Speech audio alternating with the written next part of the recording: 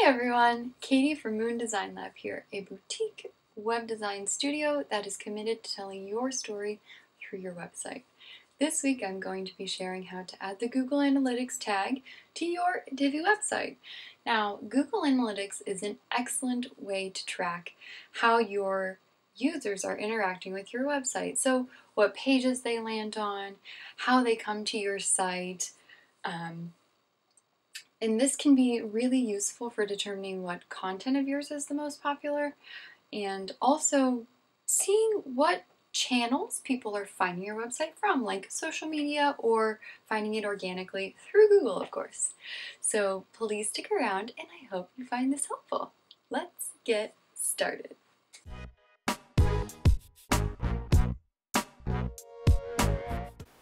Alright friends, here we are on the Google Analytics dashboard. To add a new account, you'll click Admin and then Create Account. Here you'll type in the account name. I'm just going to put MDL Dev Site. Hit Next. Add the property name, same thing, MDL Dev Site.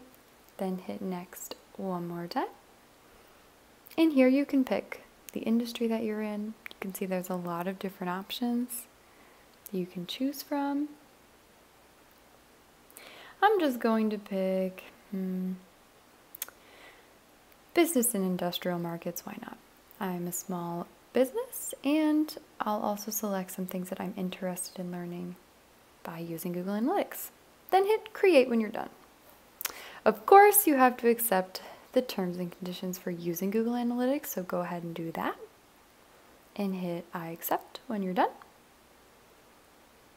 And there you go. You've created your new account for your website.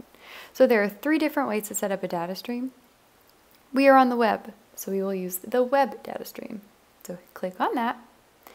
And then here you'll want your domain for your website. So go ahead and copy and paste and make sure you don't have HTTPS included in there. And of course, name the stream the name you want. So MDL Dev Site, it is again. Then hit Create Stream. This will generate the code that you need to embed in your website so you can start collecting data.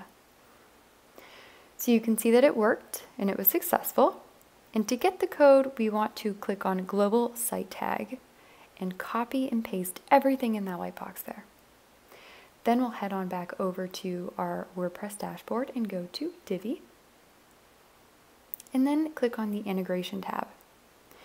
Now you'll take that code and you will paste it right into this section right here that says Add Code to the Body tag.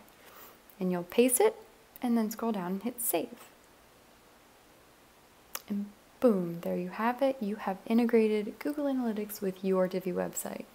Now when you go back to the Analytics dashboard, you can click and close out of the stream details and then click the little Home button.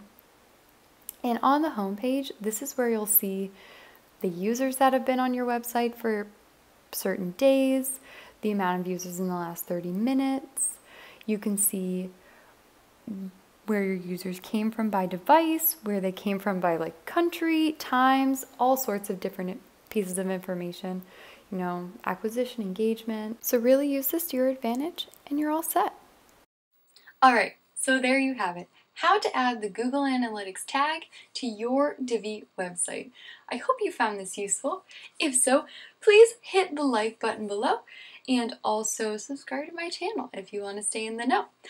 I also drop a weekly newsletter that comes out every Thursday along with these videos that talks about web design tips, any new websites I've launched, and free assets that I find for websites, and free is always great. So I would love to keep in touch with you and I hope you join my community.